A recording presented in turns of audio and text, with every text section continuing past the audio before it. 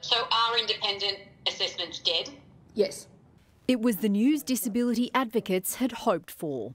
One of the things that people were really, really anxious about was independent assessments, and to hear that that model would be dead in the water was something that was very welcomed. Which one's the flower? Flower. Yeah.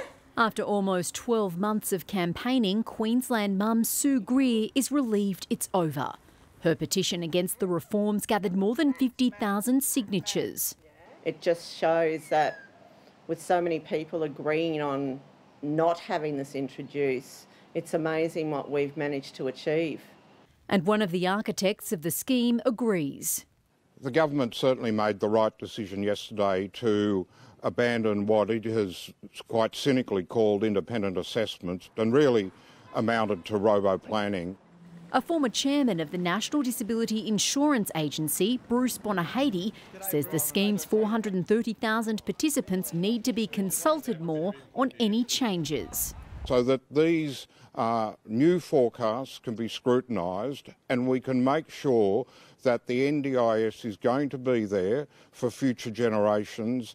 An additional 100,000 people are expected to join the NDIS in the next 2 years.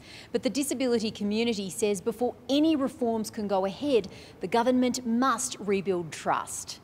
We've had to survive on, very little money and very little resources for a very long time, and we know how we can actually make sure that the scheme stays sustainable. So if we work hand in hand with government, I think, we do have a way to move forward. Disability ministers will meet with Linda Reynolds again next month. Naz Campanella, ABC News.